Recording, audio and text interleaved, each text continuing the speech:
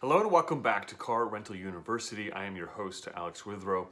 Today we're going to talk about what I would fix about Getaround at this point and where they are right now. Before I get into that, click below, grab the 5 things you must do before starting a car rental business. Lots of great information in there. Also, give this channel a subscribe. We're constantly talking about things that pertain to the car share space, whether it be Getaround, Turo, Hire Car, or even different things going on in the industry. So that said, if I could fix anything about Getaround at this point, now let me give this a little caveat. 2 years ago, if you'd asked me this question, this list would be way longer than it is now. So first, let's just talk about how much better the claims process has gotten at Getaround over the last 2 years. It is so much better. I remember, filing claims 2 years ago with Getaround and getting denied left and right over the stupidest things, and it drove me crazy, and I was like, forget these guys, they're awful. So it has gotten so much better. Their claims process has, gone from, I think, about 70 days to resolve a claim down to 7, and it's probably even dropped even more since then. So congrats to Getaround on just improving that. There's a lot of other great things that they've improved, but if there were 2 things that I could fix about Getaround today, this is what they would be. First of all, the #1 problem with Getaround, I think, and I think they know this, is that connect system on the car drains the battery fairly quickly. They need to figure out a workaround for this. Now, if you have a car on Getaround, what I would recommend is going down to AutoZone. Now, keep in mind, before I say this, if your car is rented pretty regularly, this won't be an issue because the car battery is getting recharged. But if your car is getting rented maybe only half the time, you're probably going to struggle with this. So in that said, the Getaround system it sucks the battery faster than other GPS tracking systems. So that said, I hope they figure out a way to fix this. I don't know if they can or will, but I've heard that's been the big complaint about the Getaround Connect system. That said, there's an easy fix to this. If that is a problem for you, it's been a little bit of a problem for me in the past. Like I said, if your car is out rented pretty regularly, it's not a big deal. But if it is only being utilized maybe half the time, you're going to struggle with that a little more. But if that's the case, you should move it into a better zip code, honestly. So all that to say,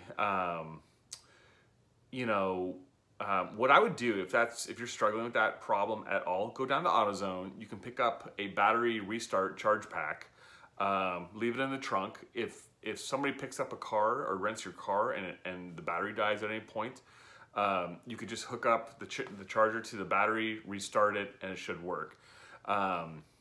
Obviously, if the battery is totally dead, you're gonna have to replace the battery. So that is one thing that I think that Getaround at this point in time needs to address.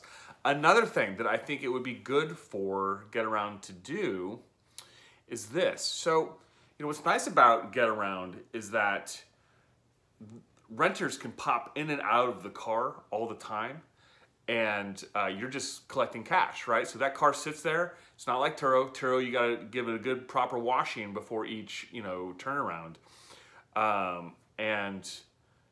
That said, what I would say is that it's the kind of thing where with Getaround, the clientele is not as fussy. You can really do rattle off 2 or 3 rentals in a week. And people are just letting themselves in and out of the car. So the great thing about that is that you're making money and the car just keeps getting rented, which is awesome. The problem with it is that it's very hard to give the car a good inspection on if it's dirty or not before the next renter, right? So everyone that deals with Getaround has struggled with this. Now, personally, what I normally do is, I usually schedule off maybe an hour each week for myself to personally check the car, or I'll have, I'll hire somebody from TaskRabbit to do it, to clean it. So that is one way of dealing with it. But what I think Getaround could do to fix this and to really help with this problem is that the renters need to give not only an external picture, which they already do, of the condition of the car, but they should do internal as well. And I think that, and I know they do, but I think they need to be held accountable for any trash that they leave in the car. So if they, on the return side of the vehicle, when they take pictures of the interior of the return, if there's a lot of trash in the car, they need to be penalized as renters on the platform, because I don't believe they are right now. So I think that's not to absolve the responsibility from the host. I do think the host needs to check in on the car a good once or twice a week, but I think it would also help if the renters were held accountable as well to that.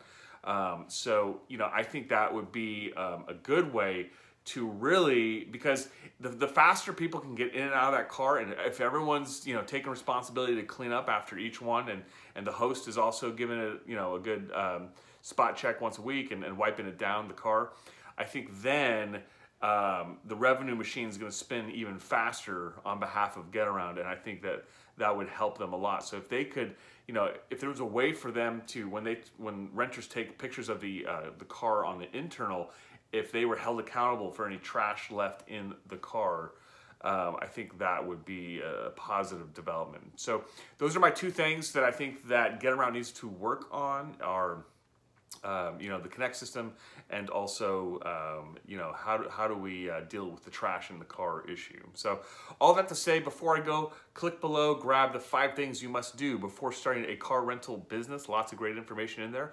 I will catch you in the next episode. Thank you.